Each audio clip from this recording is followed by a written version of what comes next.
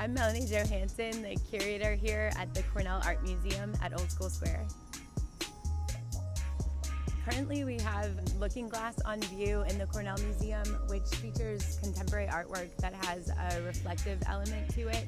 So anything with mirrors or even three-dimensional kind of mirrors that you can look inside of. We're hosting an event tonight called Beyond Art Basel because we have 6 contemporary artists in town that are also featured in the show.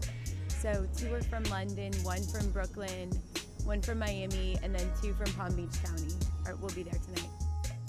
Old School Square impacts the community by hosting art events of all different kinds. Our event tonight is something that you wouldn't normally get to go to unless you went down to Miami. So the Cornell Museum tries to bring contemporary artwork up to Delray from around the world, not just from here.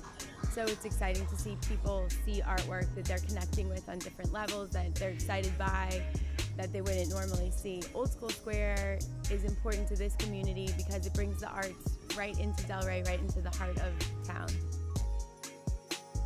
It's an exciting time to become a member right now at the Cornell Art Museum in Old School Square because the Cornell just underwent a $1 million renovation of the interior galleries.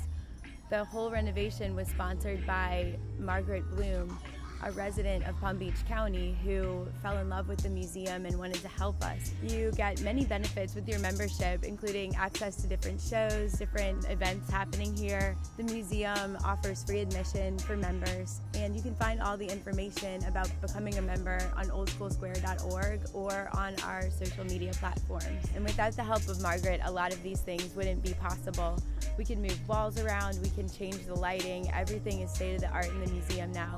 And from the bottom of everyone's hearts here, we wanted to tell her thank you for everything that she's done for us at Old School Square.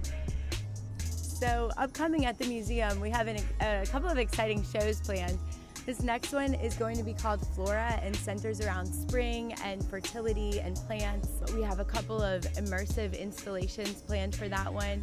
Some great stuff. So that exhibit starts at the end of March. And then after that, we're doing a kind of technology meets art show.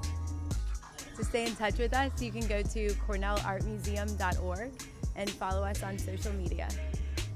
Wait, is that enough?